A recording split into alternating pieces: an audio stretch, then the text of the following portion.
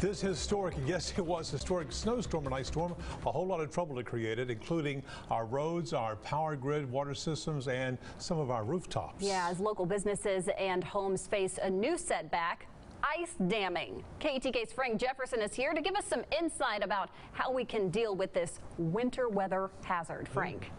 Neil, Casey, now an ice dam is a large buildup of snow on top of our roofs, and because of the heating in the building, the warmth can cause leaks, which can lead to very severe damage. Now the biggest problem is how much snow we've gotten in such a short amount of time, and having one layer on top of the other is causing a lot of stress to our structures. And our roofs here in East Texas, they're not equipped to withstand this amount of snow like some places up north. Now the ice damming comes from the heat, like I said before, inside the buildings escaping, and mostly due to improper insulation, and the melted ice and snow will get caught in the gutters. And some East Texans, they're doing what they can to combat the cold weather and protect their homes.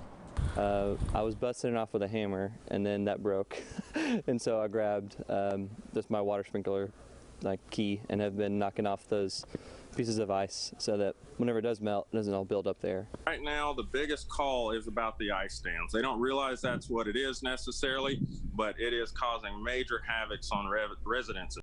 Local roofers, they're saying the majority of the calls are because of these ice dam issues, and they're recommending insured homeowners to check their policies that they cover roof damage, and if not, it could take a toll on your roof and your wallet.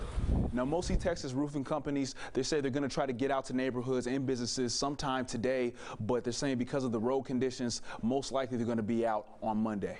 In studio, Frank Jefferson, KETK News.